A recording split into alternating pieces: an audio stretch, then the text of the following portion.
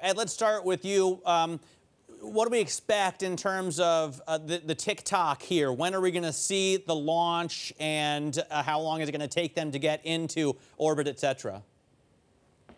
Yeah, a 5-hour launch window opens at 8:02 p.m. Eastern Time. I'm no meteorologist. You can see over my shoulder there are clouds in the sky, but according to official reports, weather conditions are 90% favorable, and we're a few hours away from launch. The crew will load in to the Dragon capsule well ahead of time, and then you go through the official countdown process. Hours of preparation, a long 45-minute at least official countdown, to go through a 13-minute process where they'll be hurtled up towards 360 miles above the Earth, various stages of separation at a speed of 17,500 miles an hour, which for a non-professional astronaut who's only had 5 months of training, quote-unquote training, is quite a significant step.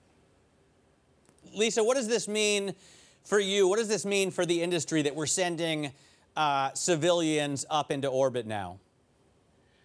Yeah, this is a fantastic moment to have civilians going to orbit. This hasn't happened before. What we saw with Bob and Doug going to the SpaceX, on the SpaceX Dragon capsule, they docked at the ISS and they were on a mission on the International Space Station. But today, what SpaceX ingeniously did is they changed the docking mechanism to be this beautiful cupola.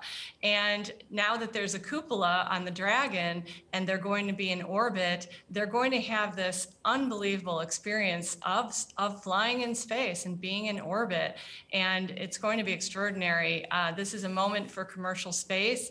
It's opening up access and showing that a commercial company can design a mission for their own purposes. And in this case, one of their purposes was to promote St. Jude's and to raise awareness for cancer research, which I think is just a wonderful, significant way of flying to space and making it meaningful.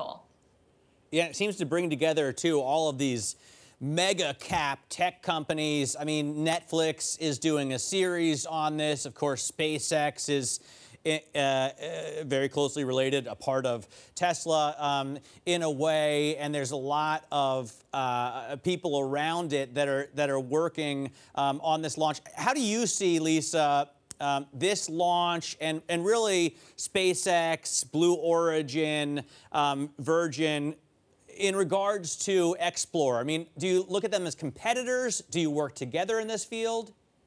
Right. Well, we're not competitors. We would actually fly on, we're the rideshare on the rideshare, so we would fly on a SpaceX rocket to go to space.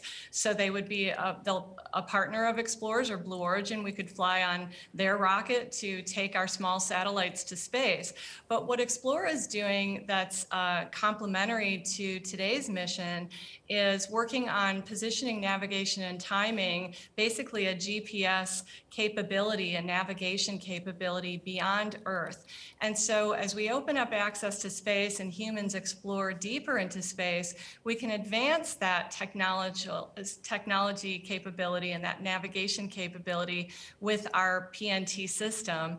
And then separately, exploring the universe is something Xplore is specifically designed to do. So we have a partnership with the Keck Observatory that has ground-based telescopes, and we will have a space-based telescope so that we can look and discover more of what's in our universe and bring all of that data back for science and advancing STEM.